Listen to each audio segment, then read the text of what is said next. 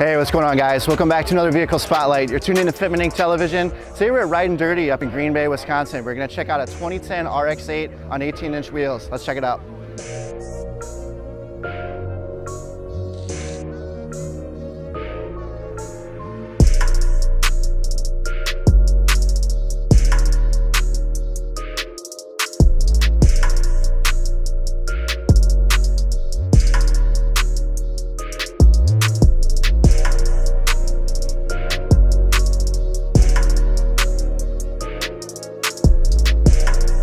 All right, so the wheel that he has on this one is the Axis Sport Xcite. This is a square setup. It's an 18x8, so front is 18x8 plus 45, rear is 18x8 plus 45.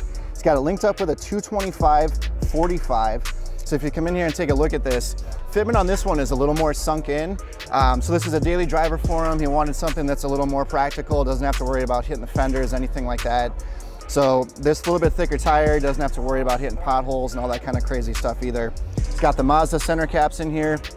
It's a black wheel, has a nice red milled inserts here. This is on Tein coilovers, and they're just about maxed out. He's got maybe about a turn or two left on the thread.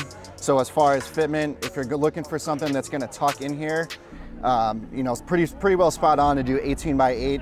So if you get in here and see, you can see the gap. So he had told us about possibly doing a spacer to get these sit a little more flush, but if you're looking for a more sunken look, 18x8 is what you're gonna wanna roll with. The color on this is pretty cool. It's sparkling black mica. Sun's not really hitting it right now, but it's you know, kind of like a greenish gray, black metallic paint. So this is basically, it's a Carbon Creation spoiler. It's the M1 spoiler, and it's a Mazda replica. It's basically just Carbon Creation's version of it. Really cool looking spoiler. It's got the Tein badge back here. These Altezza lights with the LEDs are OEM, and these Mazda 6s. So once again, it's a Mazda 8, excuse me. Come and check out the interior. Manual, leather, Bluetooth, heated seats, all the fun Mazda goodies on it. So up here on the headlights, he's got the carbon fiber eyelids. It's a really clean look, ties in good with the carbon fiber on the back. Then under the hood here, it's just all stock, factory sway bar, no airbox, anything like that. He's got a friend of his that did some graffiti on the engine cover. Looks pretty cool.